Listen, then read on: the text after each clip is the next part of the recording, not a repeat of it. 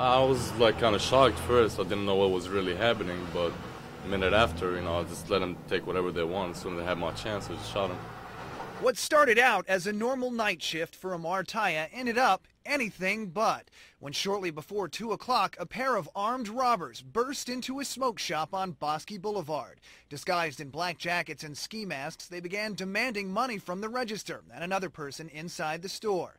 It was just the latest in a rash of robberies targeting Waco area convenience stores in the last few weeks, and not the first time crooks have targeted Amar's business. But this place got a good history of being robbed before, so I expected it, like, sometime. But this was one clerk who decided he wasn't going down without a fight. No, I was thinking I'm gonna kill him. That's it.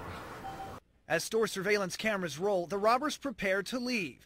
But as they make their way towards the exit, Amar is seen going for a revolver hidden behind the counter. Within moments, he's exchanging gunfire with 2 armed criminals from point-blank range. No, I was just in my zone. I told you I just wanted to shoot him, really. I wasn't scared of him. Out of bullets, Amar amazingly chases after the suspects, but quickly loses them in the dark. Miraculously, Amar and his employee are unharmed, but Amar believes at least one of the bullets fired from his .38 caliber revolver hit its mark. I think I got one of them for a fact. Asked why he decided to fight back, Amar says he wanted to teach the robbers a lesson. Of course it's silly. I mean, all they got is $150 and one of them got shot for that. Like, it's not worth it.